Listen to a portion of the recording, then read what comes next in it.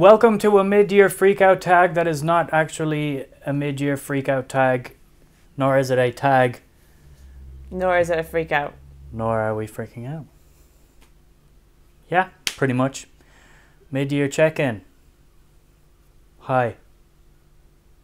Hi.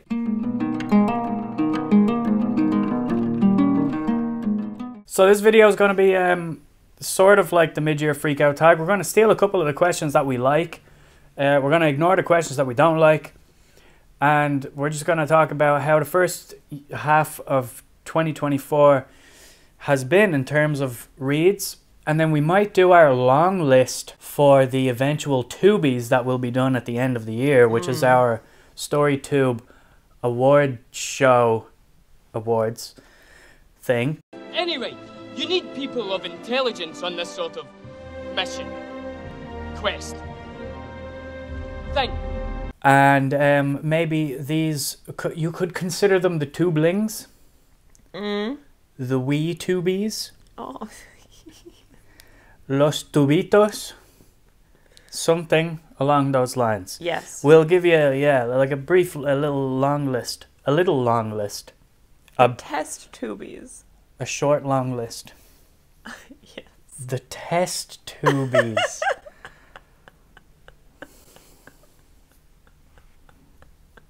Okay. So as of the mid-year point of 2024, what was your biggest surprise?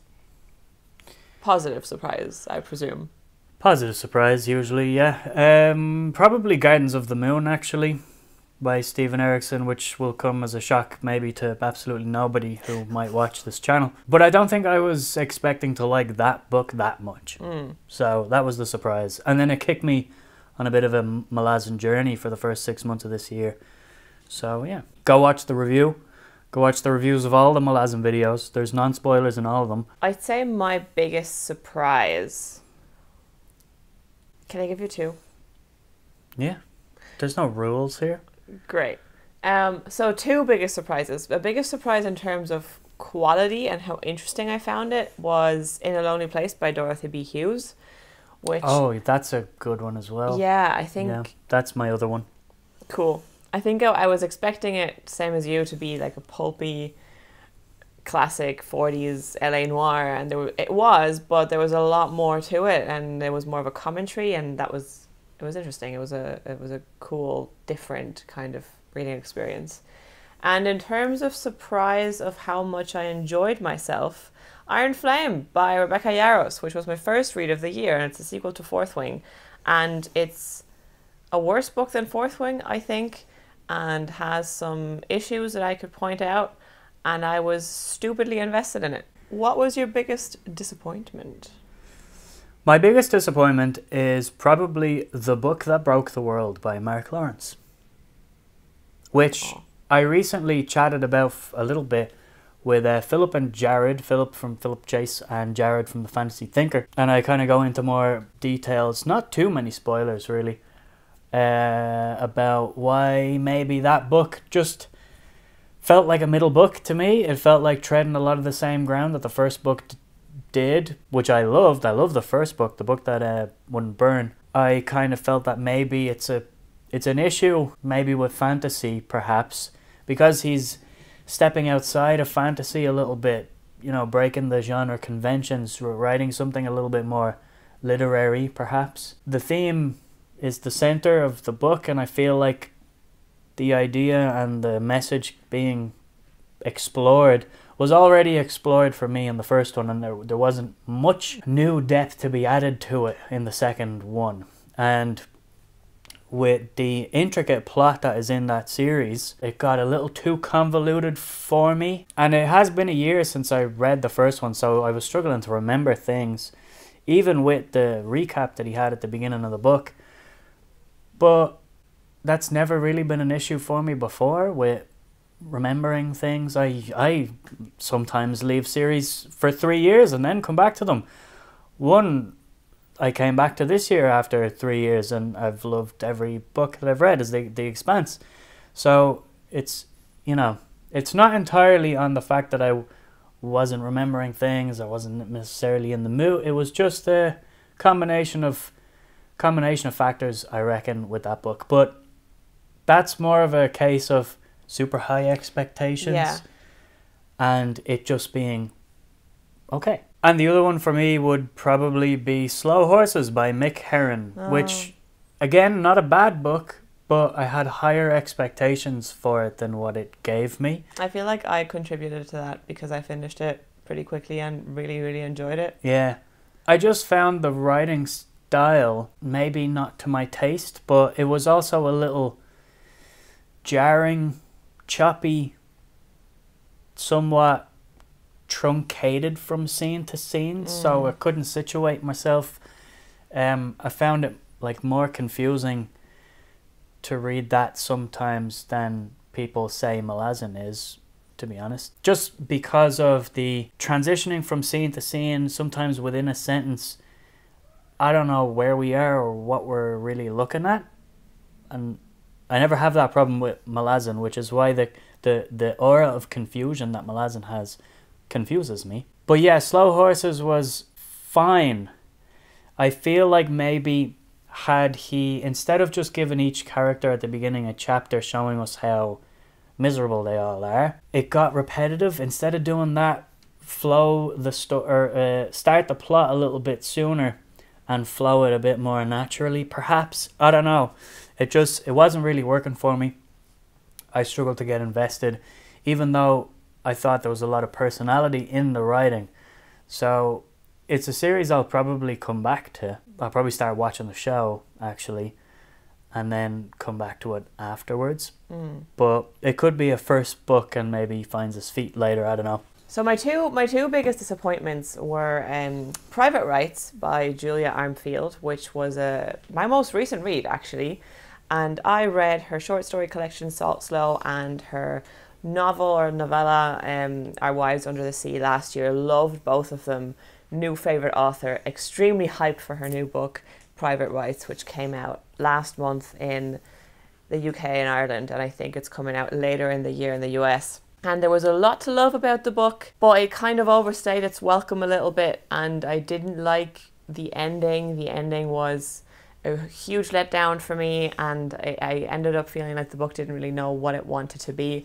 I'll definitely do like some kind of video on it. I haven't decided exactly on what format, so I won't make this too long. But yeah, also a case of it, I don't think it's a bad book. I didn't hate it. It's an interesting 3-star for me, where rather than like a meh 3-star, it's just one that had high highs and low lows. But yeah, definitely disappointed because I loved her other two so much, and I really thought that this one missed the mark a little bit. And the other one is definitely a case of expectations getting the better of me. I don't think I've ever had expectations this high for any book in my life. Not even like anticipated books like Harry Potter and the Deathly Hallows or like Lightbringer. Like this was, I was just certain that it was going to be in the top 3 of the series, and I love the entire series. And it wasn't. And that is Assassin's Fate by Robin Hobb. And before you panic if you love Hobb and Realm of the Elderlings, I still love Hobb and Realm of the Elderlings, and I did like a lot about Assassin's Fate. And I've been sitting on it for like 4 months now, and I still haven't made a video about it because I keep thinking about it and having new ideas, and like there's a lot to ponder about that book and that trilogy and the entire series. And I had a chat with Derry over on her channel, which helped contextualize a lot of it for me. So I still gave that book like 4.5 stars. So it's not a bad book. It's not a book I didn't like, but it didn't live up to the highs I expected from it, which was kind of unfair, and due to partially BookTube hype, but also what I've come to expect from Hobb. And again, kind of like with Private Rights, it's one that I want to dedicate some more time to and eventually do a little bit of a video maybe about recapping my experience with the whole series and talk about what my letdowns with it were, even more so than issues. I feel like issues is too strong of a word. But yeah, unfortunately it was a disappointment, even though it's entirely because of my expectations rather than because of the book in any way not being good. Another question on the mid-year freakout tag that I enjoy is, well, I enjoy it if I have an answer for it, really, because quite often I don't have an answer for it. But what is the new release or anticipated release that you are anticipating, or that you are excited to read? So the new release from 2024 that I'm most excited to get to in the second half of the year is City in Ruins by Don Winslow. I am excited and scared and sad and excited to read his last book. It came out in March or April, and I've been kind of pushing it out because I don't want to read his last book. But yeah, I'm excited. You don't want to read his last book? I do want to read it, but I don't, you know? I want to read it and not finish it, ever. Sure. You don't understand what I mean? No, not really. Really? I understand it. You've never wanted to, like, not finish something because it's so good? I've wanted things to carry on, yeah, but I've never not wanted to read it because of that. Well, I want to read it. I just don't want to finish it. But if I read it, I will finish it, you know? Sure. Yeah, I get it. Totally get it. I actually have a brand new release that I'm excited to actually read, and I think I will actually read it. This doesn't happen to me very often because I'm quite poor at keeping up with new releases and like prioritizing them because I don't really give a shit. I'm also quite poor at But that. this is not, I feel like this is a booktube thing of like new release. This never happened to me in my reading life before booktube. No, unless it was a series that I was already Yeah. in and I was just looking forward to the next book. But maybe it's a fantasy thing because it's predominantly series. Yeah, it is, yeah. Like I've never really anticipated anything in a series, like something coming out or whatever. Anyway, I have had a level of anticipation for this book, and it came out today. I think so. Or yesterday. The Daughter's War by Christopher Buehlman. The Black Tongue Thief is probably one of my favorite fantasy books, actually. It's astoundingly well written. Such marvelous prose and a wonderful sense of humor and wit. I tend to think that book is one of the most Irish books ever written by an American. If you know Irish sense of humor and you've read that book, you'll understand. I know some people criticize it for immature humor, but I don't really get that. It's very witty and playful and quite Irish, actually. So I love that book. But also what I like about that book is the goblins and the sort of world building around it, because it's not overbearing in your face. There's a very sort of scary scene in it, and Christopher Buehlman is obviously also a horror writer. And apparently The Daughter's War goes into Galva, the other character from that first book. And this takes us back in time to the Goblin War and has a different tone. So I'm excited to see him write in the same world with a different tone, with different character, different narrative voice, but with his nice, lovely, delightful prose. Because he can string a sentence together, this guy. I actually think that he's one of the most talented writers currently working in fantasy. Maybe a little bit underappreciated. You know, he's a little tropey and stuff, but I think what he's doing with language in the fantasy genre is unrivaled at the moment. I will probably read that soon. Nice. Which doesn't happen to me very often, which is exciting. It's exciting. It's a fantasy book, new release. I'm probably going to read it. We are excited. Excitement. Are you ready to hear our nominees, our first half of the year nominees towards Book of the Year? Our long list. The Tooblings. The Tooblings. You will now see these books in bookshops with a little sticker saying long listed for the Toobie Awards 2024. I don't know what mine are. Oh, I'm going to scroll through my Goodreads and just call stuff out. Great. You Because- have just received the information of who has been longlisted and you're just reading it out for the first time. Yeah. A Storm of Swords, which I finished in January, but predominantly read in January because I only read a couple hundred pages at the end of last year, so I still got to count A Storm of Swords for 2024. I'm sure George R. R. Martin will be honoured. Yes, he will. Well done, George. In a Lonely Place by Dorothy B. Hughes. Up there. Cibola Byrne by James S.A. Corey. The Female Man by Joanna Russ. Memories of Ice by Stephen Erickson. The Grapes of Wrath by John Steinbeck. The Power of the Dog by Don Winslow. Maybe After Atlas by Emma Newman. Cool. Current long list of some favourite reads of 2024. I also really enjoyed Firewatch by Connie Willis, which is just a short story, so we'll Cool. see how that does in short fiction category at the end of the year. What about your long list currently? My current long list for the 2024 Toobies Awards consists of Ohio by Stephen Markley, Mystic River by Dennis Lehane, Happy Place by Emily Henry, also Funny Story by Emily Henry because I can't pick one yet, City of Dreams by Don Winslow, Boy Parts by Eliza Clark, and Something Else. Oh, Will and Testament by Vigdis Hjorth. Since we're known on the channel for reading a whole load of crap and being a little all over the place in terms of genre, how about we do us a little top 3 from each genre, perhaps our favourite genres Sure. that we've read, so far this year. Shall we do, I think my top 4 genres that I've read this year and pretty much every year are crime, sci-fi, literary fiction, and in recent years fantasy. So we can do one from each of those genres, perhaps. Sure. Do you want to give me a short list, a little your 3 favourite from each of those genres? We'll do those 4 genres because they're the big ones for us anyway. Fantasy. Off the top of my head, What are 3 fantasy books that I've read and liked this year. that you've loved? Yeah. Saint's Blood, the 5th season, and Assassin's Fate, which I know I said was my biggest disappointment. But what about your fantasy?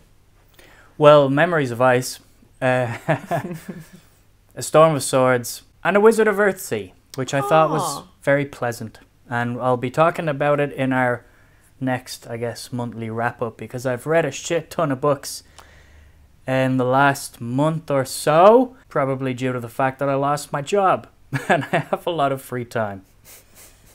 So you'll hear about that one soon. Crime? Power of the Dog, Small Mercies, and The Searcher Nice. by Tana French. Nice. Oh, In a Lonely Place. Mystic River, Slow Horses, In a Lonely Place, and City on Fire. Oh, God, yeah. Well, City of Dreams, because City on Fire was a reread. But yeah. What were the other... Science fiction. Have you read much science fiction this year? I have primarily read Red Rising, which... Again, 3rd year in a row rereading that series. But I'll give you my top 2 science fiction that isn't rereads, and that is The Female Man and Leviathan Wakes. Nice. Very good books. 2 very good books, very different from each other. Yes. Sci-fi for me. After Atlas by Emma Newman. Nice. The Female Man by Joanna Russ. And maybe Snow Crash by Neil Stevenson, which you'll also hear about in the upcoming wrap-up that we'll do. Cool. And maybe a 4th one will be Cibola Byrne by James S.A. Corey, which is book 4 in The Expanse. Which, nice. Of the 3 I've read this year, that was my favourite. Literary fiction. Literary fiction, I would say The Ballad of the Sad Cafe by Carson McCullers, which is a novella. The Grapes of Wrath by John Steinbeck. So 2 very American literary books. And Everyone in This Room Will Someday Be Dead by Emily Austen. Cool. Which was a wonderful, funny little book about anxiety. My top 3 literary fiction are pretty clear-cut, and in no particular order they are Ohio by Stephen Markley, which is a sad epic about America and also just people in the 21st century. Will and Testament by Vigdis Hjorth, which is also very sad, and it's about families and how fucked up they are. And Eliza Clark's Boy Parts, which is funnier, but not really lighter than the other two. Yeah. Do you have any like parting words about your like 2024 plans, how it's going, how you're feeling about your reading? Well, I think even though I don't tend to make too many plans and I'm not too strict about my reading, I set out with an idea at the start of the year that we set out with our 2024 reading plans video to tackle certain kinds of books. I feel I've been pretty good with that, while keeping an air of flexibility for myself. So I've read some American authors that I wanted to try, Carson McCullers, Flannery O'Connor. I've read one of the big Steinbecks, so I've kept that project going. I neglected science fiction a little bit last year, and it's, I think, my most read genre this year. I didn't necessarily neglect crime the last few years, but it certainly took a back seat to fantasy, so I've pulled that back now. I think that's my second most read genre. I think fantasy is tied for 4th place with literary fiction. I kind of wanted to bring a bit of balance back, but to the force. Yes. In my exploration of fantasy, I've really learned in the last few years what it is I like and what it is I'm a bit more meh on. Really developing my taste there, which was the whole idea. Still continuing on with my chronology of fantasy. I've read some big ones now, and added in another classic this month with Le Guin. So I've kept going, chipping away at all the plans that I did, or vague plans that I made for in our early 2024 plans video. And I think for the rest of the year, goal will be to keep it going that way, loosey-goosey, flexible, open to whatever. There's a few that I do really want to get to before the end of the year. I'd like to finish Midnight Tides and maybe get the first half of Malazan done this year, and potentially even carry on. We'll see. Hyperion is a big one. Hyperion by Dan Simmons. So our friend Tanner has been telling me lately to push up the month of Tanuary and read Hyperion, god damn it. So I will try to read that very soon. After that, I have the kind of idea to read a few of the sci-fi masterworks because I'm in that mood. I just read some Connie Willis for the first time, and I've got a load of masterworks that I've read a few of. I want to tackle a few more because they're all quite short, and you know, balancing big Malazan books with some of these short books is quite fun. Penguin have been coming out with new crime classics. Yeah. They're little green editions, and I've discovered some really cool ones there. So I might read more of those and just, yeah, Cool. throw in whatever. I'd like to read some of the crime classics as well. Any thoughts to wrap up on how you've been doing this year and what you want to do for the rest of this year? Well, if I remember correctly, my two main goals were one was to make less plans, less TBRs, less buddy reads, and I have failed spectacularly at that. There's been a few months, most months actually, where I've ended up somehow with a TBR even though I didn't want one. You are running 2 book clubs in work though.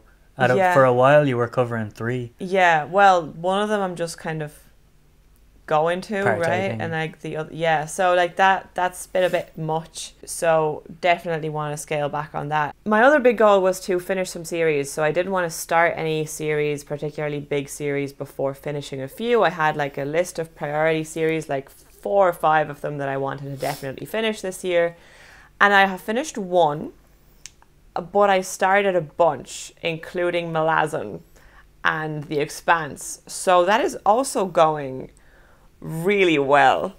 I should just never make plans, ever. But speaking of that, my plans for the rest of the year are to actually finish the series I said I was going to finish. But I am very happy with the amount of crime I've been reading. There's been some bad ones, but there's also been some really great ones. So I want to continue to read more of the great ones.